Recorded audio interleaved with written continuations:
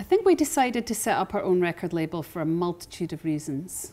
We're kind of an unruly lot in a funny way, and we found the major label system a little restrictive and kind of at odds with how we like to live our life.